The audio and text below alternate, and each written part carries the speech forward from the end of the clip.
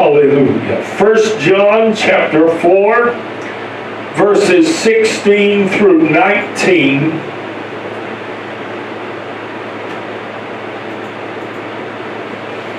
I have it on the screen overhead, and the Word of God today, let me get my glasses, from the King James text, reads as follows.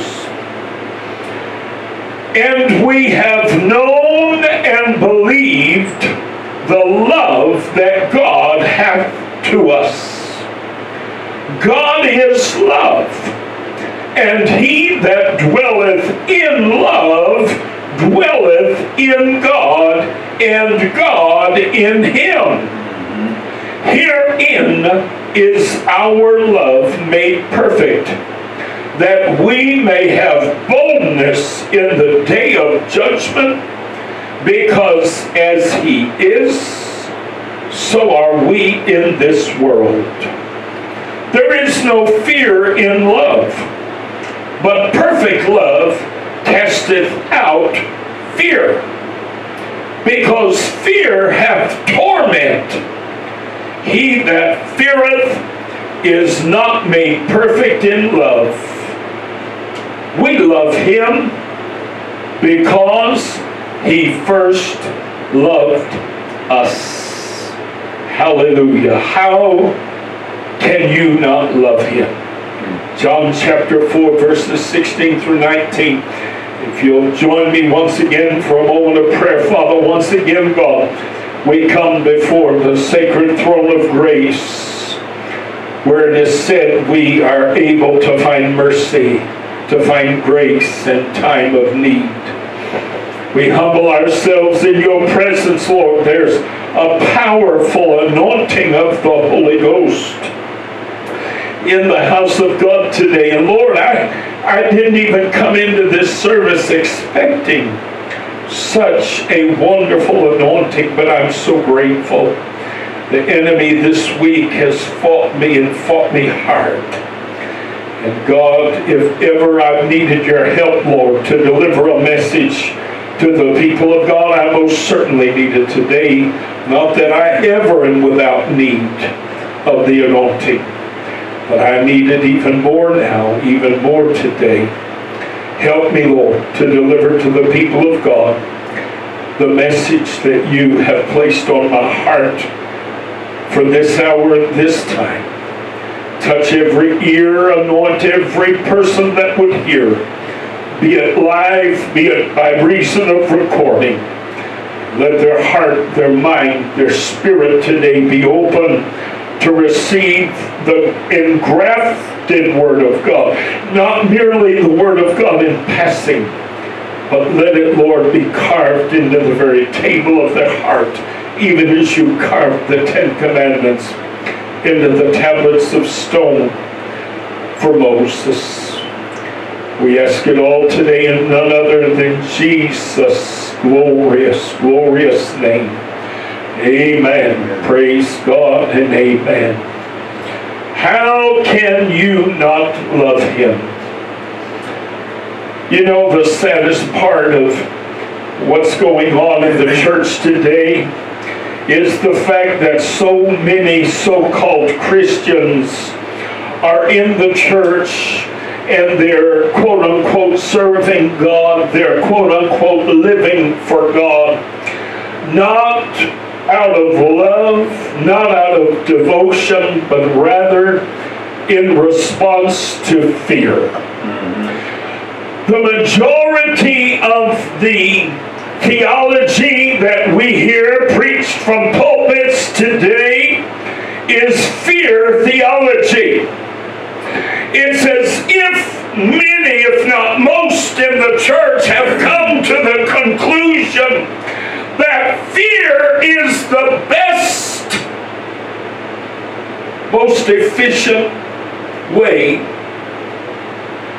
to bring people to an altar of repentance, to bring the people of God into submission to the will of God and the leading of the Holy Ghost, so that they might walk in the Spirit in their lives. But I'm here to tell you today that fear theology contradicts the gospel and the message and the person of Jesus Christ at every turn. Fear theology is a demonic theology. It is a counterfeit theology. It is not a biblical Christian theology. God does not call his people to fear him. He calls us to love him. Hallelujah. Yes. Amen. And he does not, as an abusive husband or an abusive spouse or an abusive partner of some kind, boyfriend, girlfriend, he does not merely demand that we love him. But the Word of God tells us in verse 19 of our primary text, we love him because he first loved us. Gonna tell you, if you don't preach this gospel right, then people are in church and they're doing religious things, but they're not doing so because they love him, because their first impression of God is not the impression of a God who loves them. That's right. Their first impression of God is a God who sits in judgment of them, a God who condemns them, a God who is angry with them, a God who is unpleased with them. I'll tell you a little secret, my friend. For those of you moronic so-called Christians who sit in judgment of the unbelieving world and you yell, God hates fags and God hates queers, that's garbage. That's garbage. For God so loved the world that he gave his only begotten Son, that whosoever believeth in him should not perish, but come into everlasting life. For God sent not his Son into the world to condemn the world, but that the world through him might be saved. I'm going to tell you a little secret. When the sons of thunder came to Jesus wanting to call fire down upon a city because it was inhospitable to the Lord, and by the way, for those of you who don't have any biblical knowledge or any biblical sense, the sin they committed of inhospitality is the identical sin that Sodom committed to the guests of Lot. And for that reason, that is the very reason the sons of thunder wanted to call down fire from heaven. They literally wanted God to do the same identical thing to this city, listen to me, for the same identical reason he had done it to Sodom and Gomorrah. Oh, isn't that interesting? We don't think about that, do we? Amen. I love to give you all a little nugget here and there. Open your eyes, make you see things a little more clearly. I want you, there ain't a word in the Bible that isn't their own purpose. There isn't a single thing. If you really understand the Word of God, I'm going to tell you, it is like one huge circle. It starts here and it goes around like this and it comes right back to where it started. It makes a perfect circle. You will never see it jiggering around like this and this and that and that. No, it's a perfect circle. Sometimes a friend or a family member will observe someone in the family as another is trying to woo them or win their heart, win their affections. You ever seen a family member, a cousin or brother or sister, and somebody's just crazy about them and they're doing everything in their power to win your family member's affection, and yet your family member just kind of ignores them and moves on and doesn't really pay them much attention. And you're asking yourself, how in the world can you not love that person? How in the world can you not love him? Or how in the world can you not love her? As an observer, they see the effort being made by the suitor. They see the flowers, the cards, the candy, the gifts, the thoughtfulness, the romance, the affection, the gentleness, the adoration. And they cannot help but wonder why it is that you are not responding to their efforts by falling in love.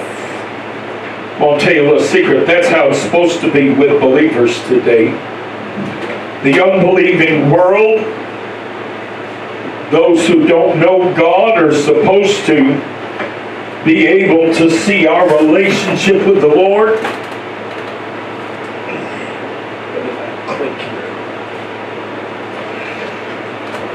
Forget about it. Don't worry about it. We got enough light. We're okay. Sorry, excuse me.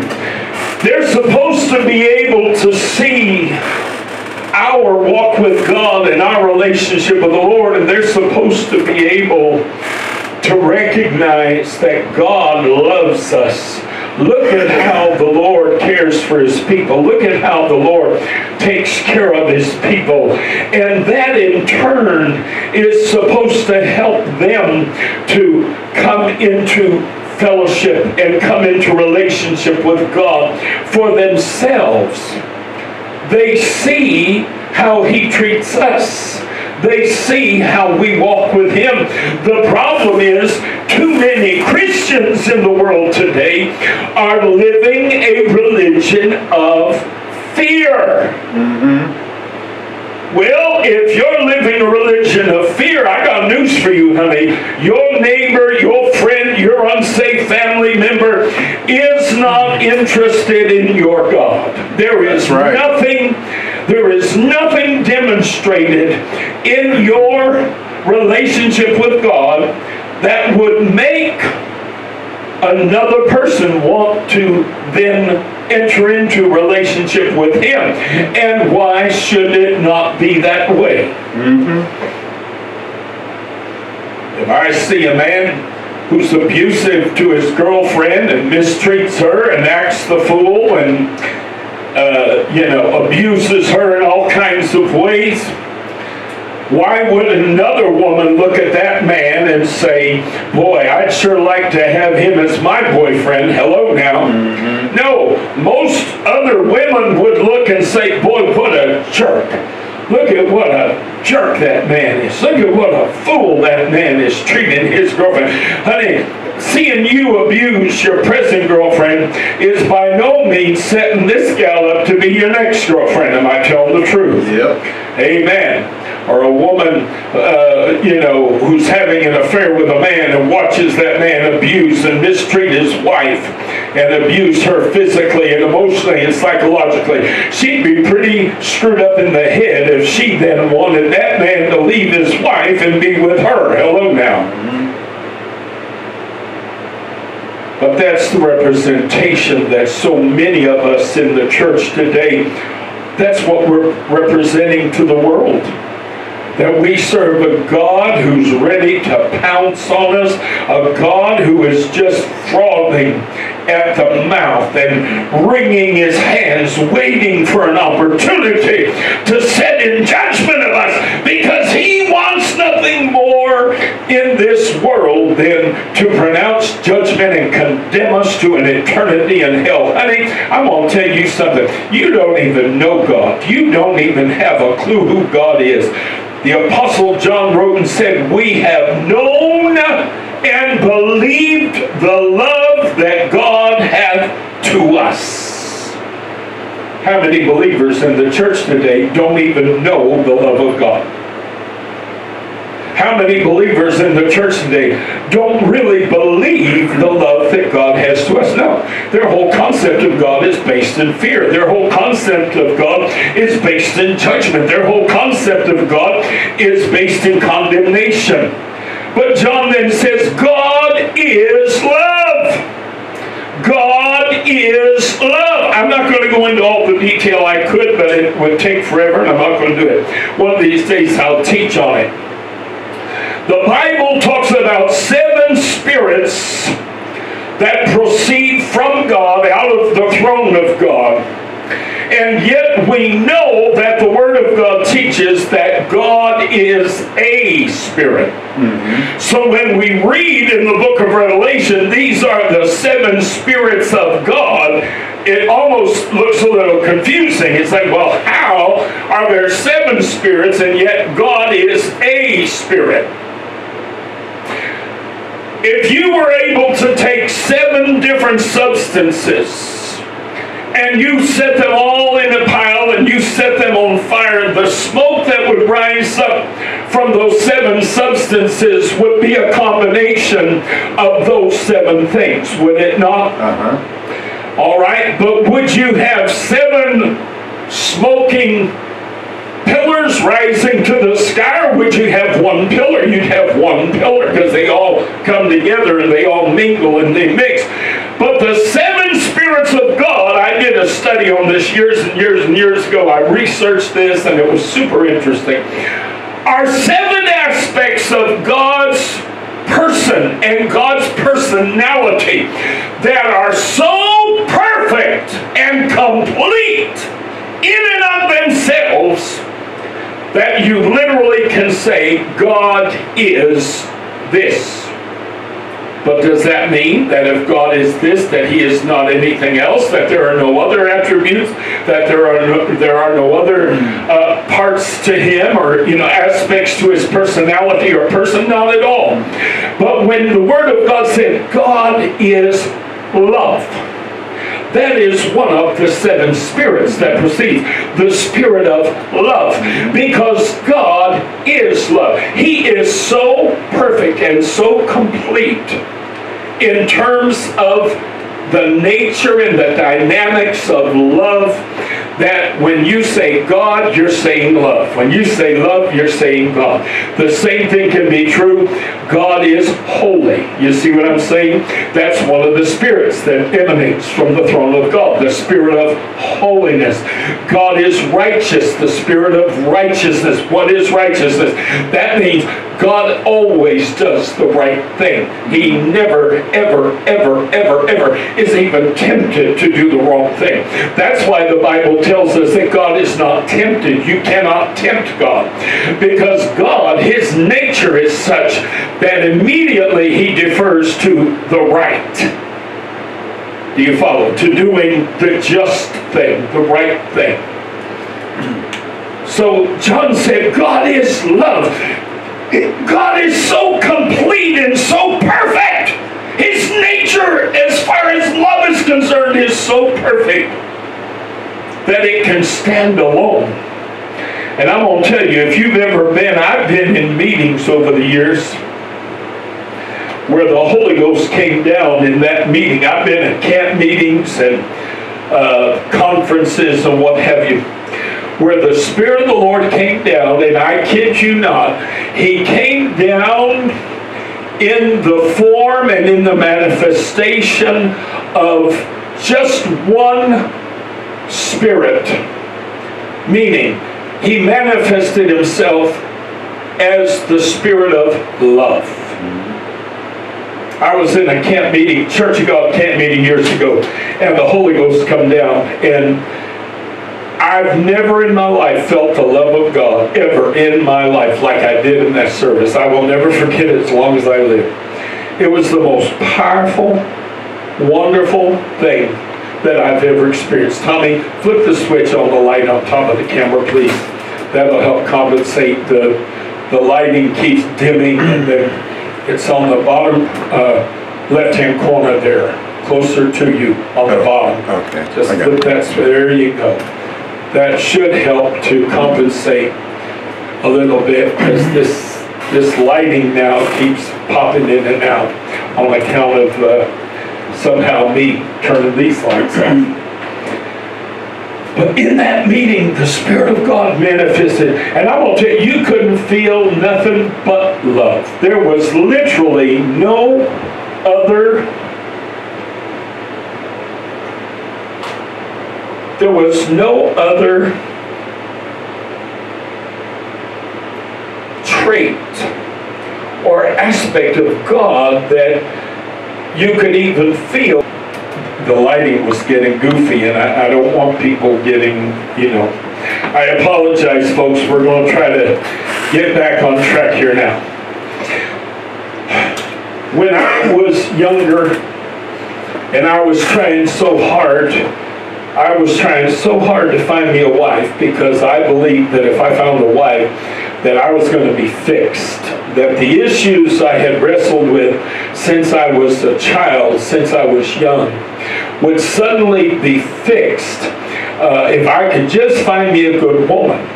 Well, luckily enough, I am not entirely unattracted to women, so that's not a problem. And, I found certain girls attractive, and then I found certain girls, I love their personality, because I've always been attracted, even to this day.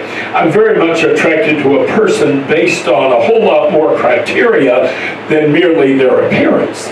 So I would look at their personality, I would look at their walk with God, I would look at, their Christian experience, and these things would very much appeal to me. So I would be attracted to various girls throughout the course of my youth, and I was trying so hard to fight off this issue that I was wrestling with, and to fight off this issue that I was dealing with.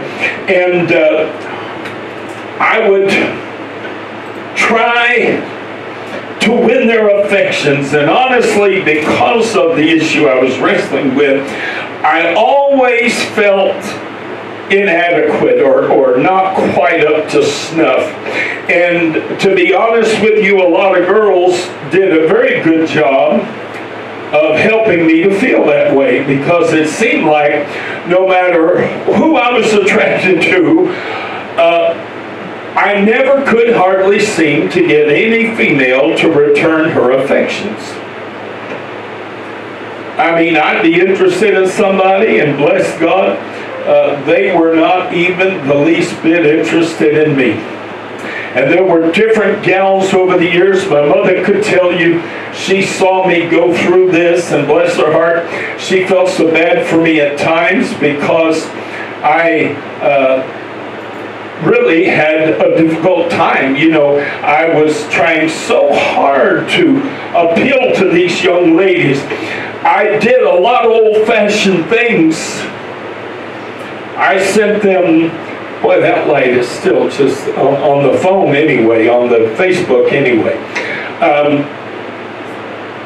I would send them flowers. I would send them cards. I tried to do things the real old-fashioned way.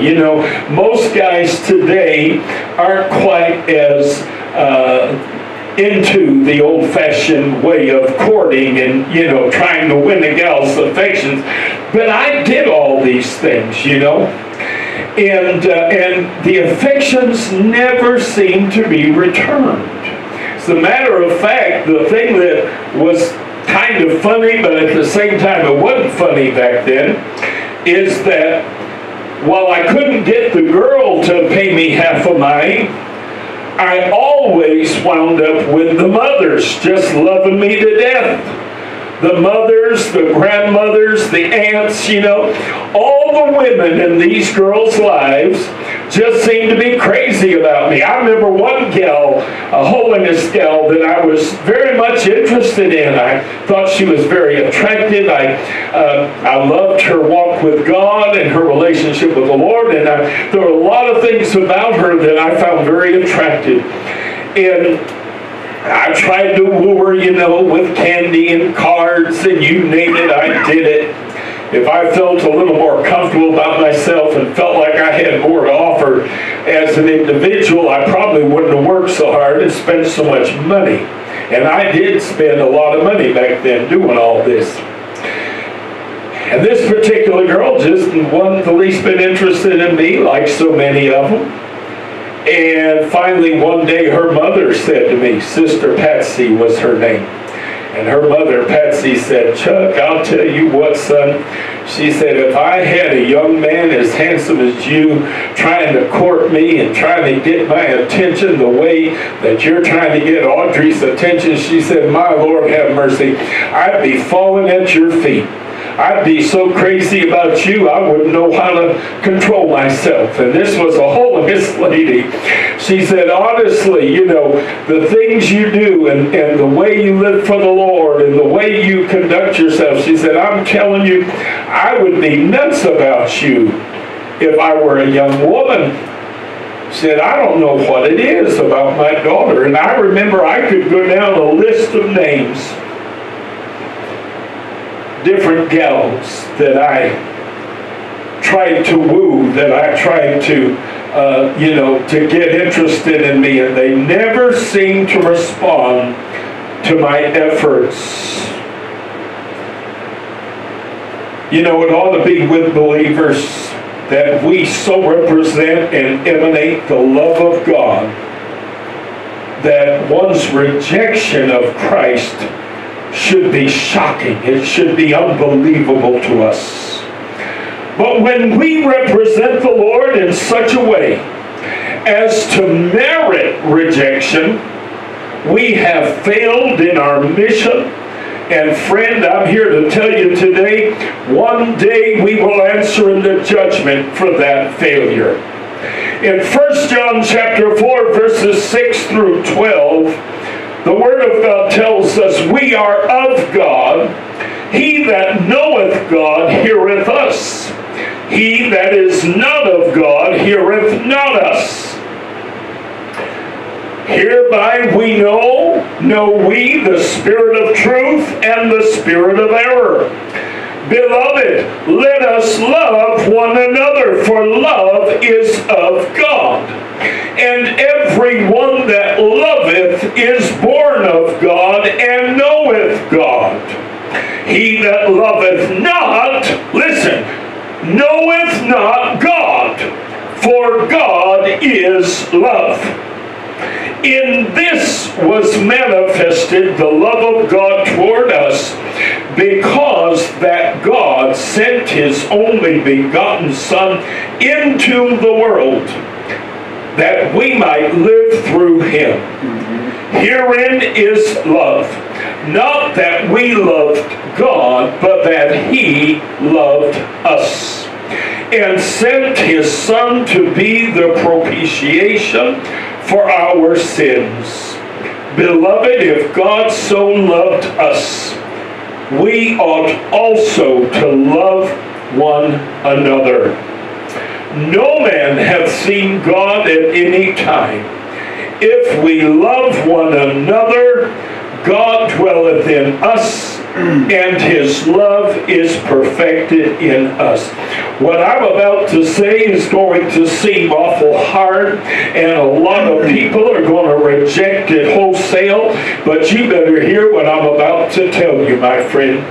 If you cannot love the sinner as you love the saint, if you cannot love the neighbor as you love your fellow believer, then I'm here to tell you today, you don't know God.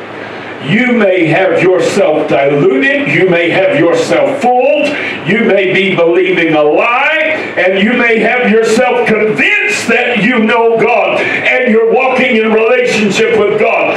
But in 1 John chapter 4, John makes it abundantly clear that love is the manifestation of our walk with God.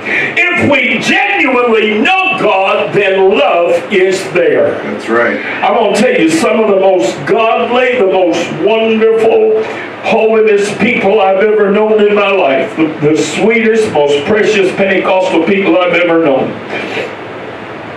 they believed in very strict living. I mean, they lived by all kinds of rules and regulations because they believed sincerely that those things pleased the Lord, and they were willing to do anything if it pleased God. And they lived their lives out of love and out of devotion for the Lord. But I'm going to tell you a little secret, honey. They also were the most loving people you could ever know. When I first moved to Fort Worth, I've talked about this in the past, I didn't know Pastor Gillum, Brother Gillum, at all. I didn't know his wife at all. But I began to go around town, and I told you I used to do a lot of business with a florist in Fort Worth. At the time, there was a florist called John Winter's Florist. And I used to go into his flower shop and do business there, you know. And Mr. Winters and his wife and some of the employees, we were talking, and I said something about being a member of Riverside Church of God. And he busted out and said, "Oh, I've got to tell you, that's Brother Gillum's church." He said, "My goodness, that is the most loving, the most caring, the most compassionate man that I have ever met." He said, "Oh, I love Pastor Gillum. He is a marvelous, marvelous man." Personally, I'm a Baptist. But I'll tell you that Brother Gillum has to be, he and his wife have to be two of the most precious, loving, generous, spirited people I've ever met in my life. And as I began to do business around Fort Worth, Tommy, I began to literally hear that from person after person after person after person after. I could not believe the reputation that Brother Gillum had and Sister Gillum. But I'm going to tell you, everybody I met always said the same thing. Do you know how they started out their description of Brother and Sister Gillum? Those people are the most loving people. That's how they always started out their description of Brother and Sister Gillum. I attended a wonderful oneness apostolic church in East Texas. It is the church I was attending years ago when I finally decided to surrender and make the move into the apostolic movement. And the pastor of that church, his wife was just one of the most precious. Oh my goodness, this lady was one of the most precious saints of God I have ever in my life had the opportunity to know. And Sister Davis was her name. And I'm going to tell you, that lady, she oozed the love of God out of her pores. The love of God was so powerful in that lady's life. It was so wonderful. She was the most loving person I've ever met. I'll tell you, and you know, you can always tell when their affection is fake, you know, and when somebody just really just has it in their heart, you know. And Sister Davis, I'm going to tell that lady, to this day, I am in awe of her. Because the love that was demonstrated in her, the love that emanated from her. And guess what? For a oneness Pentecostal lady in a denomination that's famous for being judgmental and critical of everybody, I hate to say, because I love the United Pentecostal Church, but let's face facts, folks. There's a tongue twister for you. But I'm going to tell you something. I know a young lady who married a fella from that church, and she's born and raised Baptist. Well, they don't go to that church now, and I guess they go to a Baptist church from what I gathered. And this young lady, I met her some years back, you know, and we were talking, and I asked her about Brother and Sister Davis and how they were doing and all, and she told me. And she said, you know, she said, that Sister Davis is the most loving person I have ever met in my life.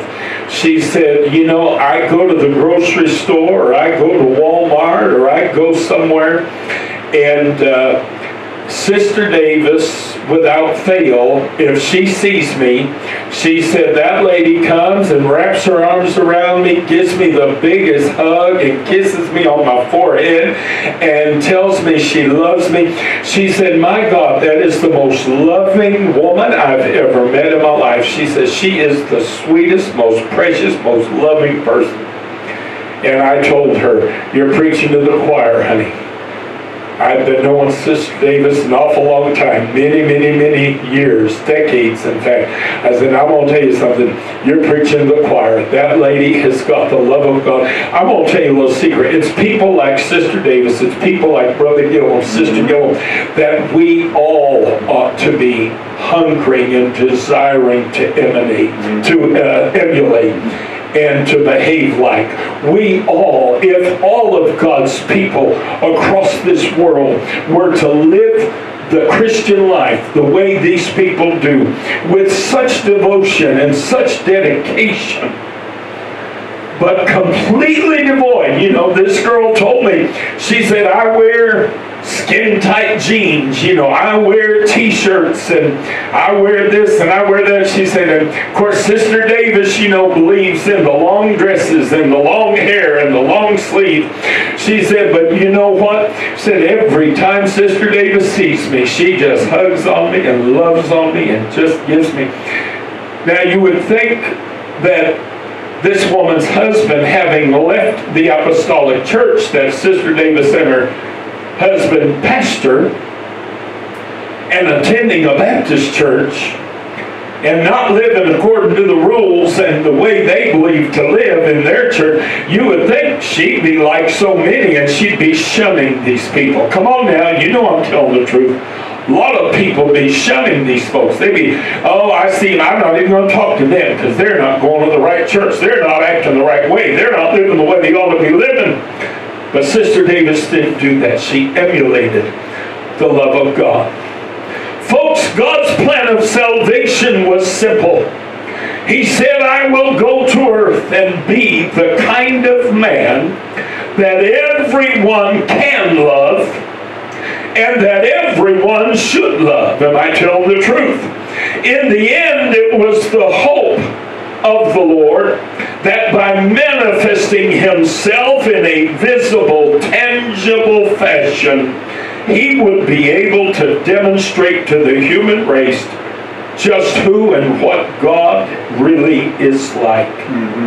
Seeing this with their own eyes, they would love him as he desired to be loved by his creation. After all, what can make you fall in love with someone more quickly than their first demonstrating the height and depth, width and breadth of their love for us? If there's anything in the world make you fall for somebody, it's when somebody shows you how crazy they are about you. Am I telling the truth? Yeah. You fall for somebody who doesn't even make an effort to act like they are interested in you. They don't even make an effort to act like they care about you. They don't even make an effort to indicate that they find you attractive or appealing. Of course not. Rejection of Jesus Christ today is nothing short of unrequited love. In Matthew 25, verses 35 through 40, then one of them, which was a lawyer, asked him a question, tempting him and saying, Master, which is the great commandment in the law? Jesus said unto him, Thou shalt love the Lord thy God with all thy heart, and with all thy soul, and with all thy mind. This is the first and great commandment. And the second is like unto it, Thou shalt love thy neighbor as thyself. On these two commandments hang all the law and the prophets. Got something else to tell you, Lord. In the 21st century, the majority of those who claim to be part of your church don't even make an effort in these two areas. They don't even try to love God with all their heart. It's not about loving you. They're afraid of you. They're trying to do everything they can to avoid hell. They're not trying to do everything they can to see Jesus, because Jesus terrifies them. Why do you think we live in a church world today where every sign that the Lord said would come, which would precede his returning, the church tries to work against? We got to stop this from happening. We got to stop this from happening. We got to stop. What are you talking about, stop it from happening? The Bible tells us these things must first come to pass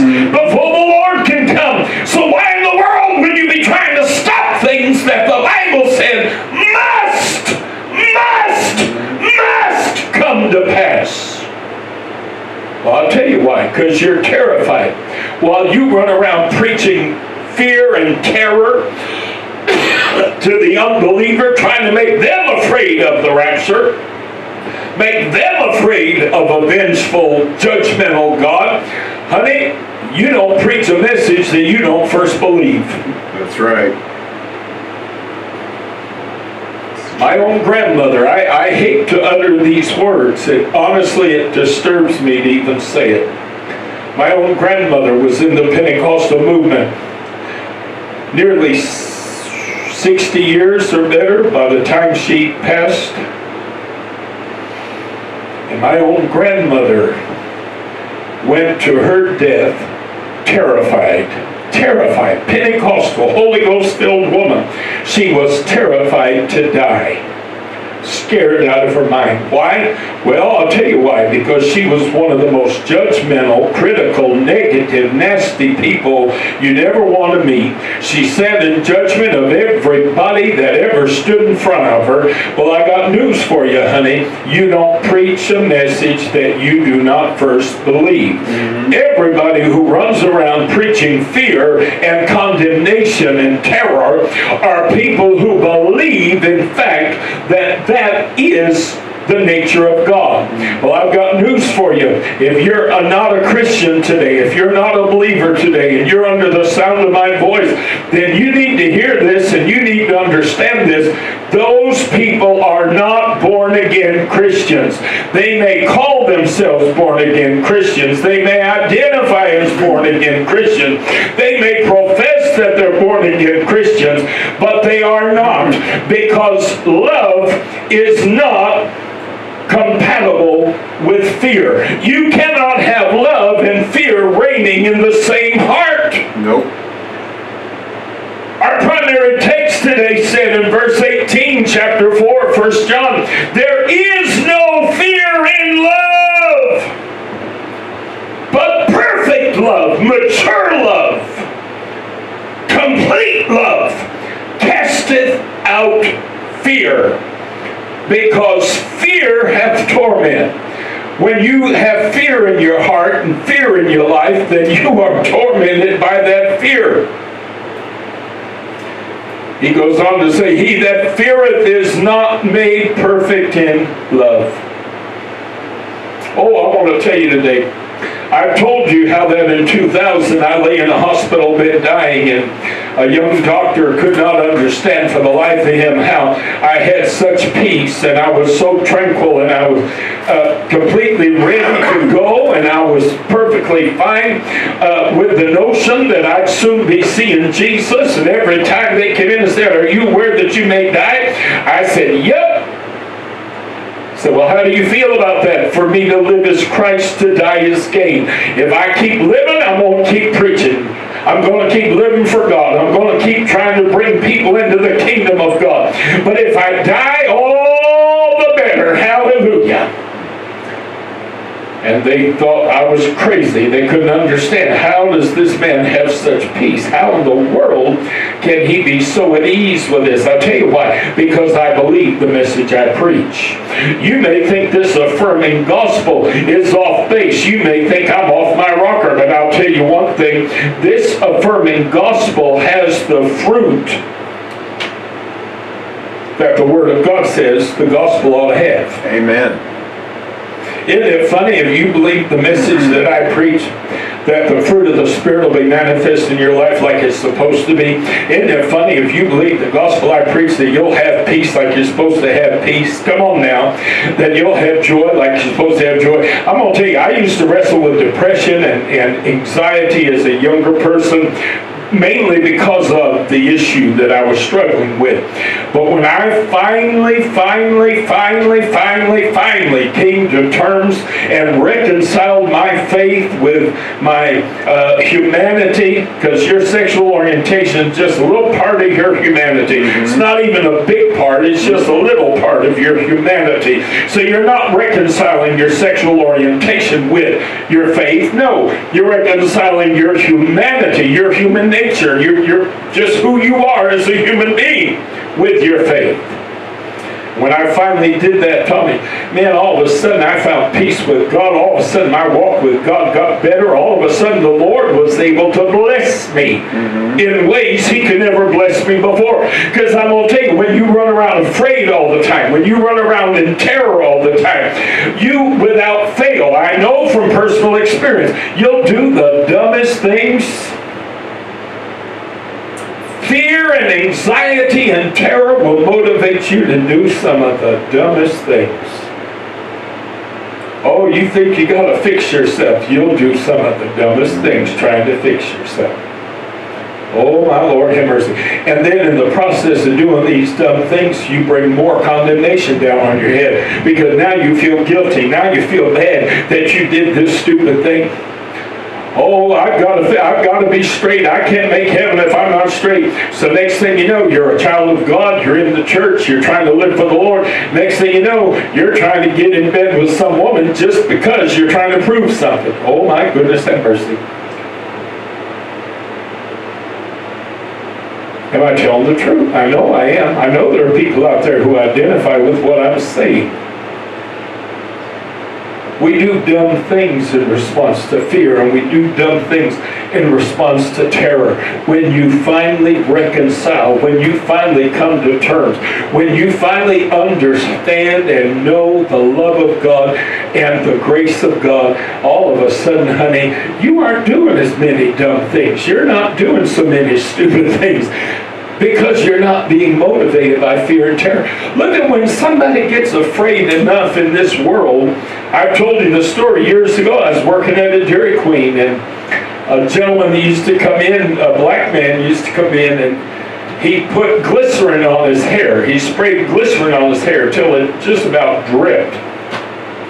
And he smoked. And back then you could smoke in restaurants. Yeah, that's how old I am. And one day he was sitting at the table and he had the cigarette in his fingers and he had it close to his head like this. He was doing a crossword puzzle or something. And all of a sudden something hit and set his whole head afire. I don't mean a little tiny patch. I mean his whole head. He looked like a walking torch or those things, a flare, like you use it on your car, you know. When you light up the end of a flare, the whole top of it's on fire. Well, that is what this man, they called him China. That's what China looked like, a flare. It all happened so fast. I look around and one of the ladies I work with was behind, just frozen stiff, literally, just stiff. You could tell she was in absolute terror, but she couldn't move a muscle of her body. Another woman, well, her reaction was way smarter, much, much smarter. She stood in one spot and screamed at the top of her lungs, "Ah! Ah! Ah! Ah!" Yeah, that'll save his life. My grandfather always told me, he said, when things are at their worst, that's when you need to keep your head together the most. He said, when things are really crazy, that's when you need to be sane. So here I stood, and all of a sudden, I could just almost hear my grandfather whispering in my ear saying, when things are at their worst, that's when you need to keep it together and stay sane. And I walked over to this lady that had a coat over her arm, and I took the coat off of her arm. I mean, this all happened so fast. I didn't ask her for a coat. I took the coat off her arm. I threw it around China's head, and I began to pat out the flames. I got the flames out, and China sat down at the table. He was in shock, and first thing he did, light up another cigarette. What's my point? My point is, when we're afraid and when we're terrorized by fear, we tend to do all the wrong things, and I tell the truth. But when you finally understand the love of God, when you finally understand the grace of God, when you finally come to reconcile these things in your life, you're going to find it's a whole lot easier to live right and act right and do right. Matthew chapter 22, verses 35 through 40. I've already read that to you. Even in the Old Testament era, God's desire was that Israel love Him. He did so many things for the people of Israel, and yet they were unfaithful in their affections, and they were not devoted to him as they ought to have been. Why? The Lord said to Israel when they came out of Egypt, he told the people of Israel, repeat these things. Talk about the miracles. Talk about the things I did for you, bringing you out of Israel. Talk about those things constantly with your children. Why? Because God wanted constantly to be talked about. No. Because he knew that the more that these people were reminded of the things he did, the more they would be able to love him in return. Well, I'll tell you, there's a reason why we have testimonies in church. There's a reason why we give opportunity for members of the church to share their testimonies. Why? So that you can share with others what God has done for you, what the Lord has done for your life, because that helps them to see how God's love is manifested toward you, and that in turn helps them to find a love for God. When we talk about God's love and his mercy and his grace in our life, his blessings in our life, we are helping to encourage our fellow believers to love the Lord back. Mm-hmm. The Lord did not wait for mankind to first come around and love him, nor did he put off his death until humanity had come to love him. He went the full length of expressing his love for us, even before there were any obvious evidences that humanity would love him in return. Most people will stop trying at some point. I know I did. If I showed a girl, if I was trying to woo her and I sent flowers and I sent cards, and Tommy, don't sit there and act like I haven't done it with you too, because you know I have. If I went to all that effort with me and a gal didn't return my affections, I finally get to a point where I just quit. Because I wasn't going to go on forever. I can't take rejection forever. Most people will stop trying at some point. Yep. And they certainly will not go to the ultimate extreme in expressing their love unless and until they've seen some evidence that their love will be returned. That's not God. God's love was expressed toward us to its fullest extent long before he had any guarantees that anybody would love him back. Am I telling the truth? In Romans chapter 5, verses 6 through 8, for when we were yet without strength, in due time Christ died for the ungodly. For scarcely for a righteous man will one die, yet peradventure for a good man some would even dare to die. But God commendeth his love toward us, in that while we were yet sinners, Christ died for us. The Lord did not strive to make people fear him. He strove to make people love him. He did not seek to make people respect him. He sought to make people love him. He did not demand people believe in him. He suggested that people love him. His mission was a mission of love. Many in the church today have polluted that mission by representing Christ as a figure to fear, or a figure demanding respect and obedience and submission, who is willing to accept nothing short of complete and total compliance. But in presenting the Lord in this fashion, they do not invite sinners to know the Lord so that they might love him. And that is the message of the gospel. In John chapter 3, verses 12 through 17, I'm almost done. If I have told you earthly things and ye believe not, how shall ye believe if I tell you of heavenly things.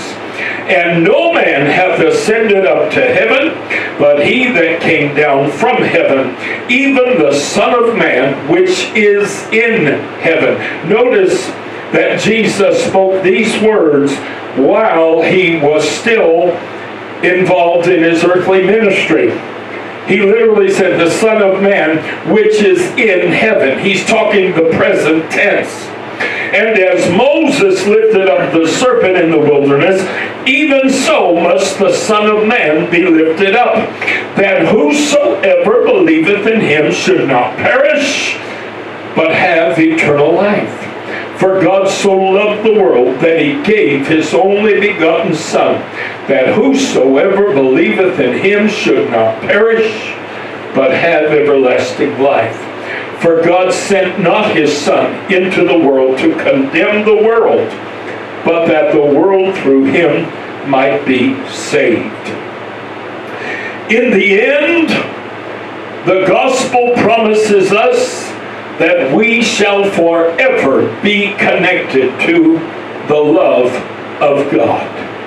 The promise of God's word being that nothing can separate us from the love of God, demonstrated to us through the life and ministry of Jesus Christ. In closing today, Romans 8:35 through 39, who shall separate us from the love of Christ? Shall tribulation, or distress, or persecution, or famine, or nakedness, or peril, or sword? As it is written, for thy sake we are killed all the day long. We are accounted as sheep for the slaughter. Nay, in all these things we are more than conquerors through him that loved us.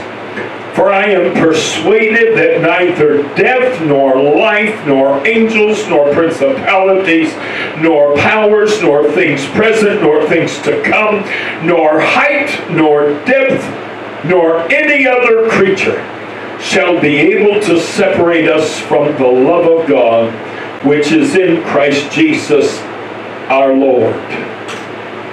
My question this afternoon is, how can you not love him?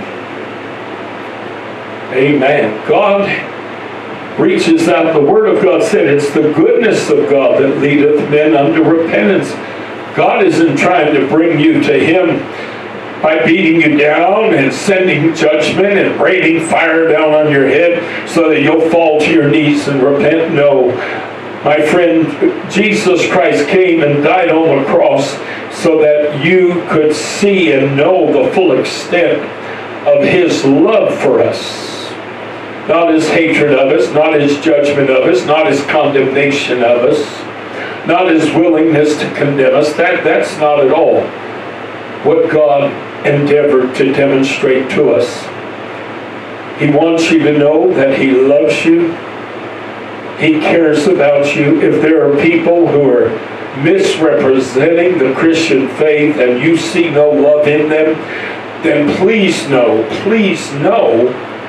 whatever they're calling themselves, they are not born-again Christians. They are not, in fact, born-again Christians, because those of us who have been born again, truly, biblically, according to the Word of God, are going to demonstrate and manifest the love of God, because we are his representatives in this world, and our job is to help you see that he is somebody well worth loving. Amen. How can you not love him? That's my question. Amen. Would you stand with me this afternoon?